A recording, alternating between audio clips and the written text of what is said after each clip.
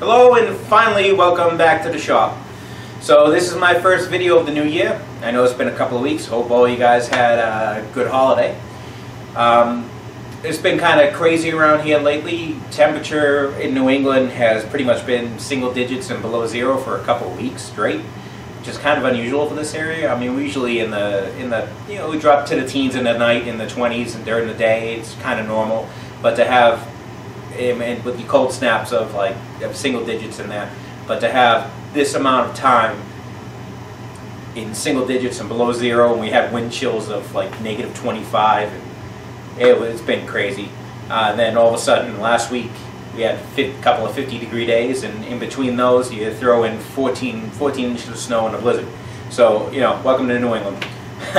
So needless to say, it's been wreaking havoc on units at work, and we've just been out straight, so I really haven't had a whole lot of time to get into the shop. Usually I've had stuff to do on the weekends, and you get home from a long day of work, especially in those temperatures, you kind of just want to sit down and have something warm, have something nice and hot to drink, and just sit down and relax. So, but today, what we're going to do is we're going to make the back plate for that 4-jaw chuck so we can actually get the 13-inch running and we can actually use that.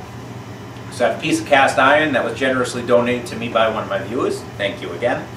And what we're going to do is we are going to face one side, board and thread it on the 9-inch lathe, and we're kind of pushing the limits of that lathe. And then we can screw it to the 13-inch and do the rest of the machining on the 13-inch. So it's a relatively straightforward project. A lot of people have made videos of this, so I'm not going to go into huge detail with it. Very straightforward. Board, thread, and then machine. So if you guys want to skip ahead to this time right up here, that skips all of the 9-inch lathe, and you get to see the 13-inch make some cuts on the cast iron. So sit back, relax, enjoy the video, and thank all you guys for the likes and the subscribes, and don't forget to tell your friends. Come join the channel. Okay, so we're going to begin our process of turning this into this. So this is the back plate of the chuck. It's 1.5 inches by 8, and this boss on it is not big enough for me to bore out to 1 7/8 inches that I need for my lathe. So we're going to start off with this piece. This piece of cast iron was generously donated to me by one of my viewers. I only need a 4-inch diameter. That's what the south side register is, and this is 6-inch, so we're going to have a couple inches to come off when we get it into the other lathe. So what we're going to do is on this lathe is we are going to face this side. We're going to drill, bore, and thread, and then cut the register in. This side here will then become the back of the back plate here. Then we can mount the plate onto the chuck of the 13-inch, and we can then machine the outside and then also face the front. That'll make sure that any kind of run out or anything in the spindle or any other idiosyncrasies of that lathe itself, everything, that this face will be flat and this face will be parallel with that particular lathe. It's a good idea whenever you get a new lathe, a new chuck for your lathe, just take a skim off this inside face here of the back plate of whatever chuck while you have it mounted. Again, that takes out any kind of idiosyncrasies that each lathe may have between each other and true it up for your machine. So let's go ahead and start getting this. Now we are kind of pushing the limits of travel on this machine. So I've had to, pan you down just a hair, I've had to kind of back out the cross slide here longer than I would normally have it to be able to clear the outside edge of this piece. To make up for having this much stick out, I just tightened down all the gibs to lock that in place. So all we need to do right now is just give this a facing cut. Get you back up.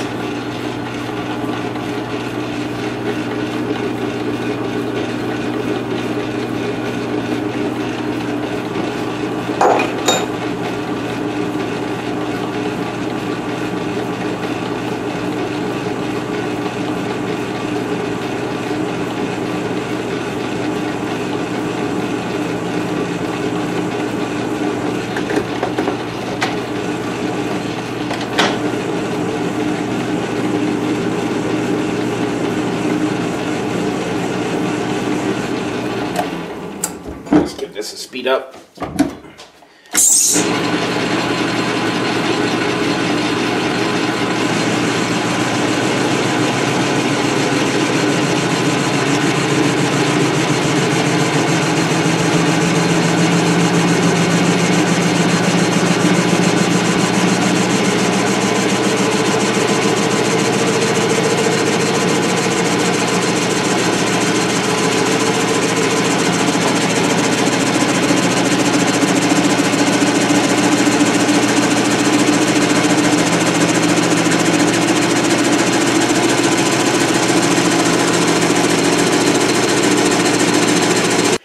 Okay, after a couple facing cuts, got a nice flat surface in there. Now we just got to put a hole in there to start my boring. The largest drill bit I have is 1 inch, so that's what we're going to go up to in 3 steps. So.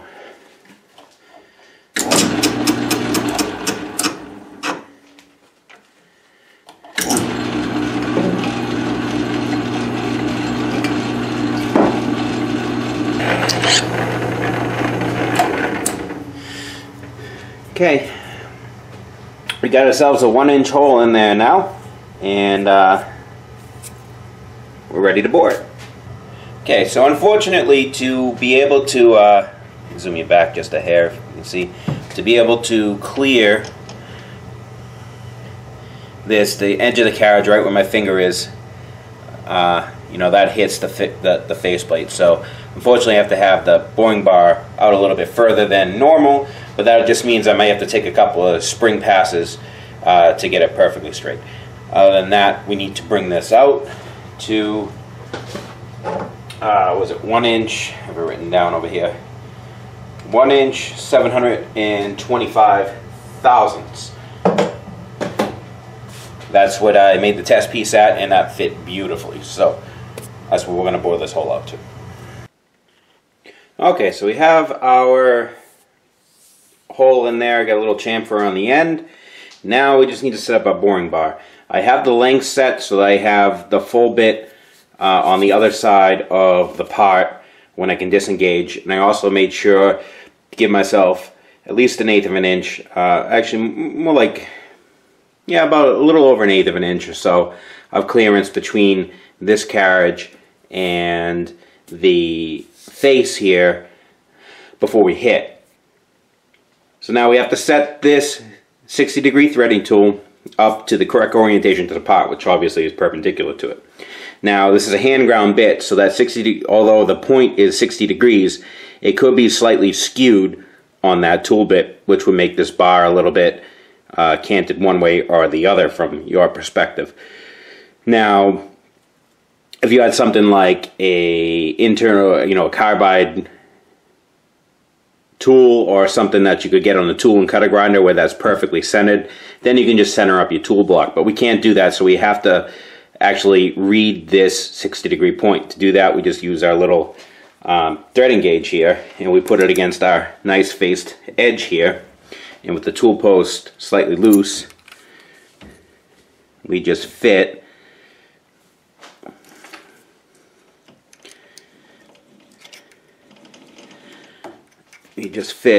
that 60-degree angle in there and push on the gauge here. Oh, a little too tight. Push on the gauge, and you can see I can move it and fit that tool bit perfectly in that 60-degree notch. Okay, so I got some bluing in there, so hopefully you can see the threading taking place. I'm in back here. I'm going to be going at a relatively slow pace because 8 threads per inch, this carriage is going to advance pretty fast, and I don't want to risk running my carriage into my part. So we're just going to take it slow and easy and start from there. So right now what I'm going to do is I'm just going to bring this tool bit close to where I want to be. Right about there, and I'm just getting the cross-slide handle into a comfortable position. And from there we can use our compound to come in and touch. So let's go ahead and do that. Shouldn't take very much.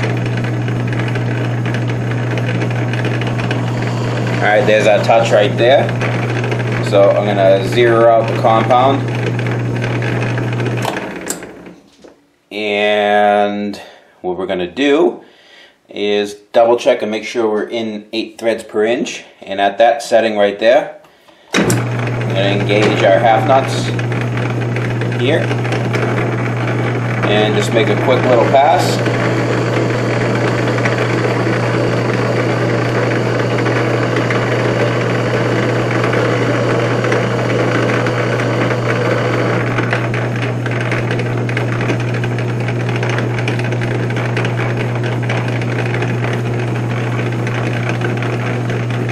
That we can verify that I'm at 8 threads per inch.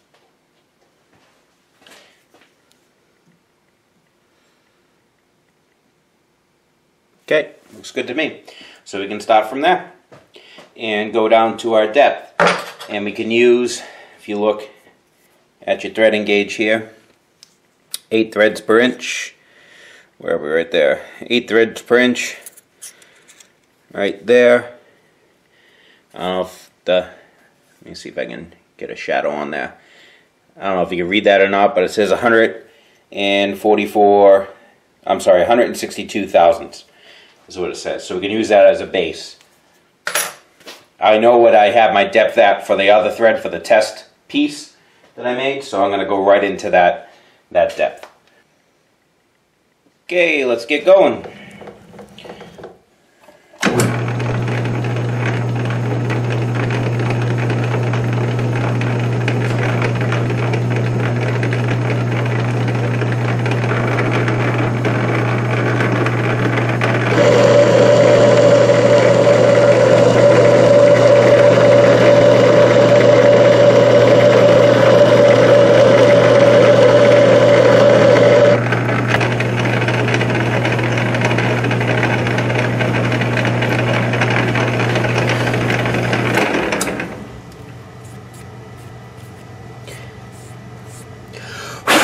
Okay, I'm getting pretty close. Since I have the capability to be able to take this chuck off and test it on the other lathe, I'm going to do that and just make sure everything is okay. Definitely looks like I need to do a little bit more, maybe about 10 or 15 thousandths, and judging by my measurements or my tracking, we should be right there. Okay, so my threads fit fine. I just tested it, and now we need to do the register, which is 1 inch 8/85 on my lathe. So that helps if you.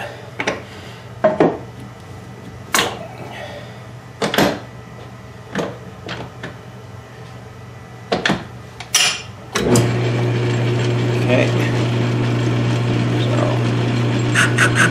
touch off there.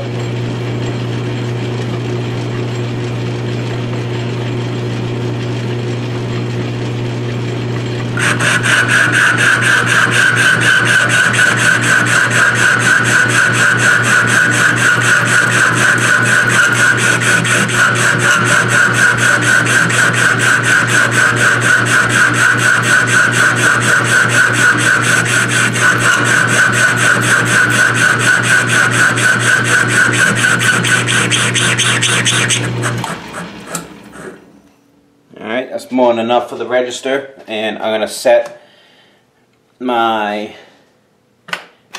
little carriage stop at 0 right there.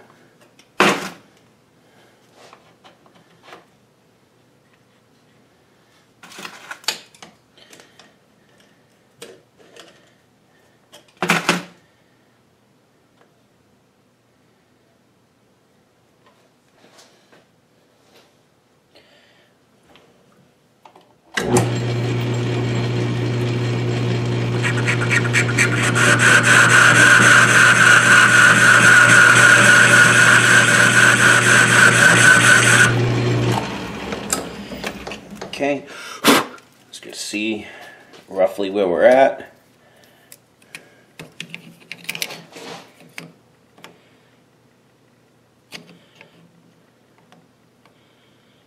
One inch 8/30.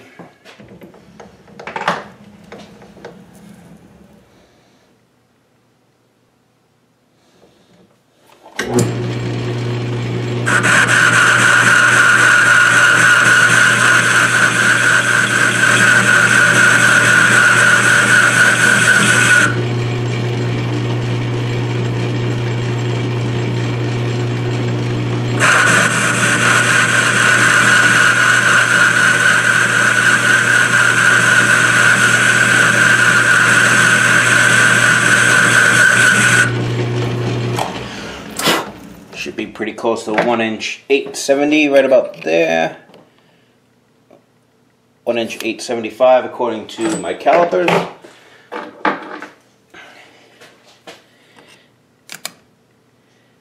It's kind of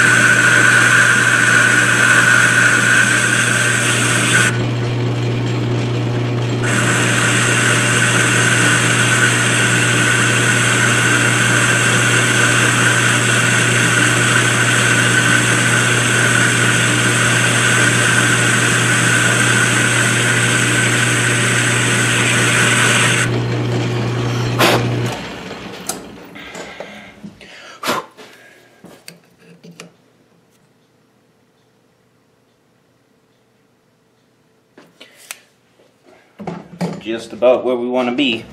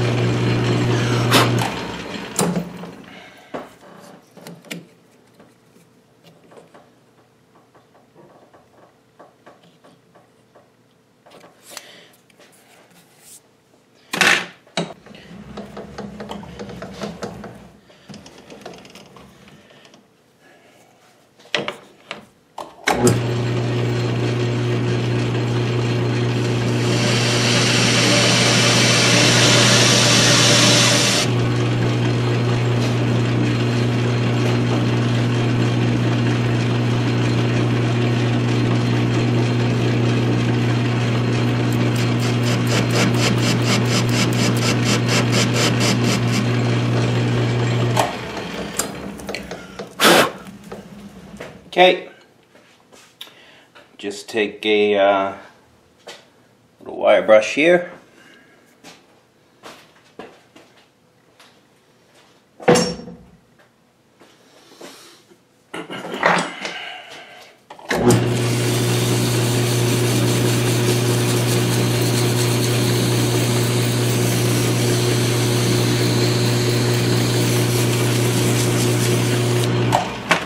Alright, I'm confident that that will fit, so let's switch over to the big lathe. Okay, so we're ready to mount our plate here. A little bit of oil here. This is the side that we faced on the 9-inch.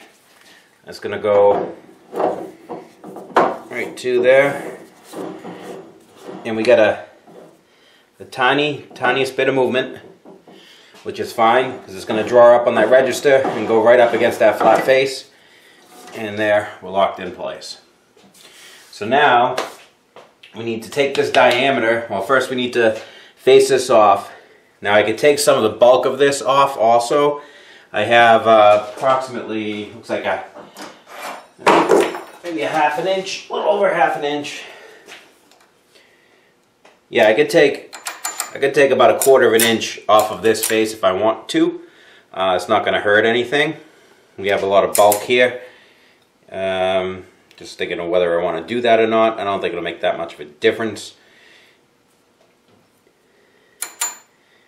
We'll decide on that in a moment, whether I want to face that off. But what I want to do right now is I need to take this diameter, which is 6 inches, is going to go down to 4 3/4 of an inch.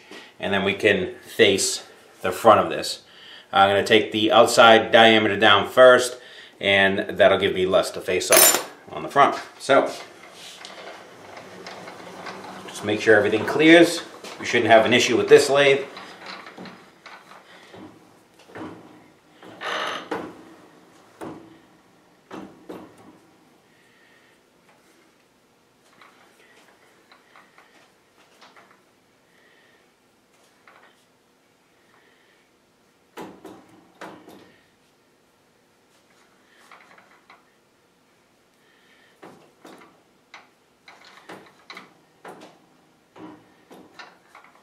Okay.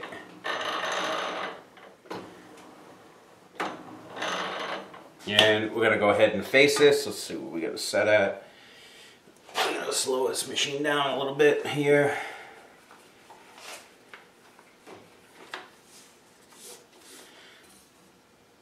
We'll try this for now.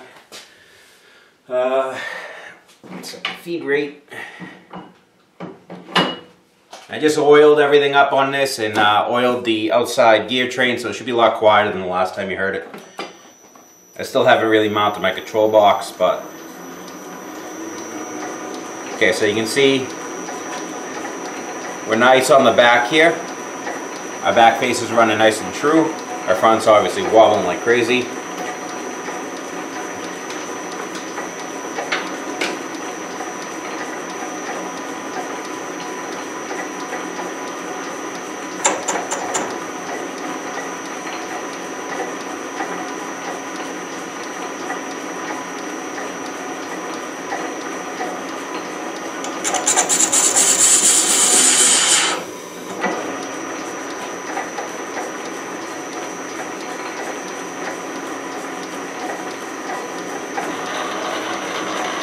Okay, actually, I gotta tighten that belt because I never did.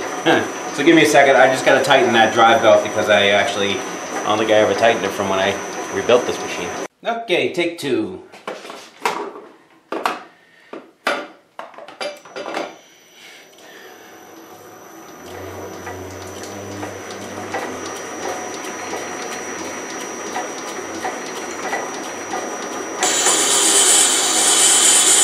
Much better.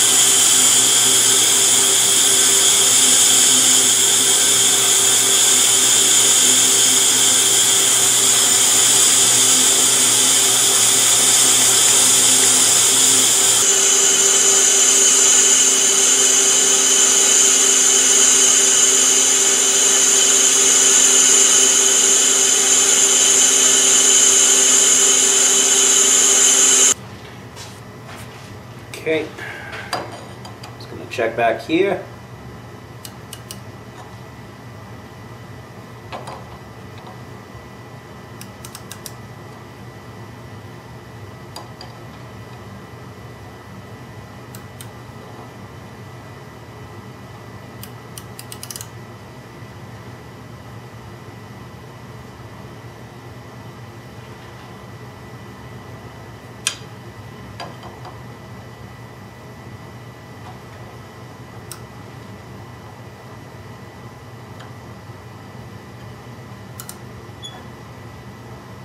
$50 on the nose.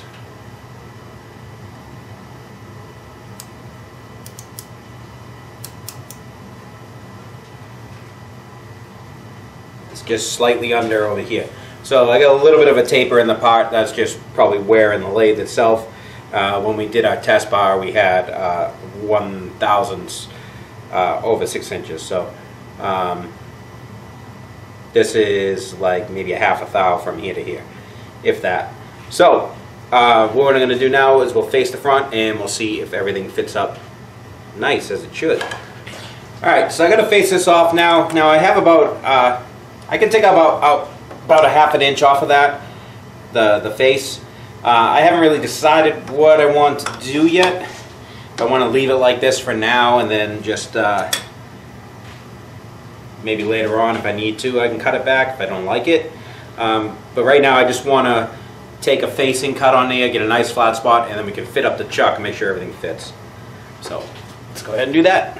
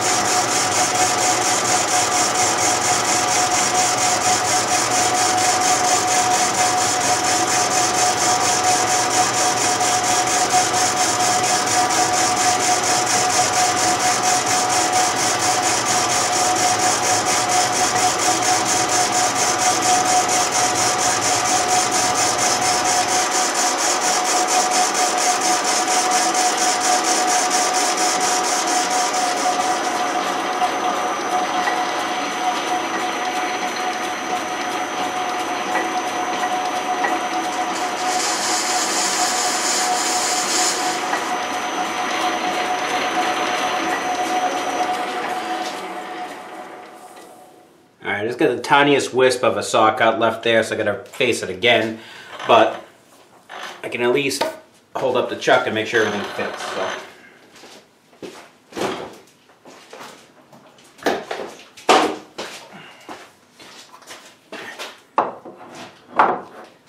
Oh yeah.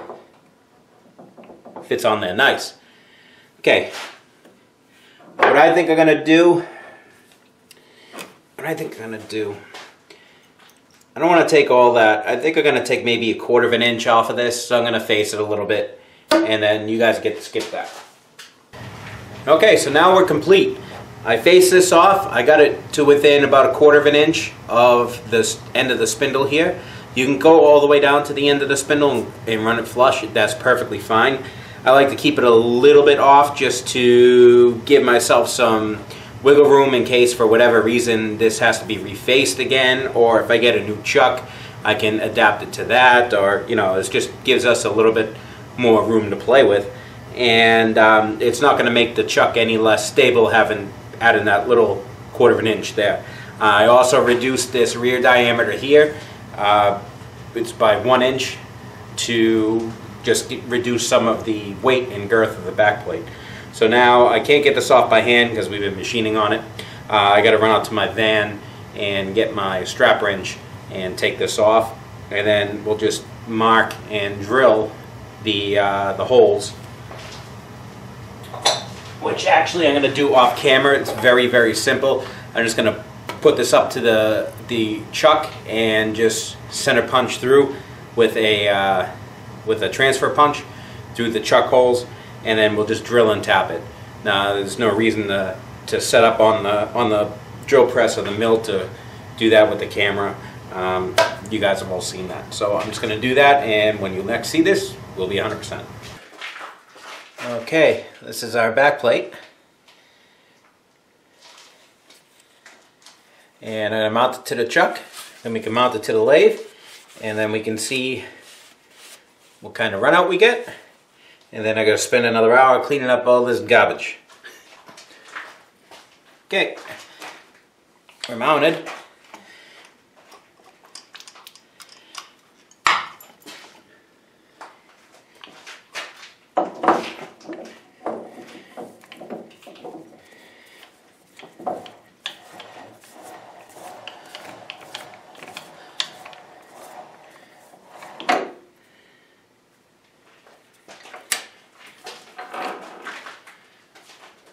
And grab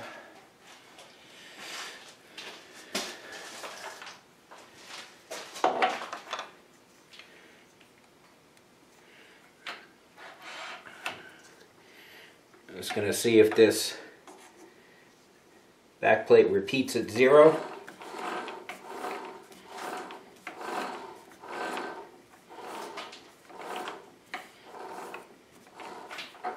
And it does. And this, we're within like a half a thou right there. Maybe 3/4. So I can probably just bump it around a little bit, and I could have a piece of gunk in between these two mounting surfaces. I did clean them out, but I'll clean them really good with, I just wiped them down with a rag. I'll clean it out real good with some solvent, and then I'll put it back together again. But obviously, we're good to go. And our alignment isn't like super critical on this. It is a 4-jaw chuck, so we have, you know, 4 independent jaws. So we want to get it as close as we can. But if we're off a little bit, you know, obviously we're going to be dialing things in anyway. So I'm happy with that. And this job is done. This lathe is now usable. I'll take this off, put it back on a few times, just make sure I repeat my readings. And if I have to bump this to one side or the other, not a huge thing. But happy with the way that turned out.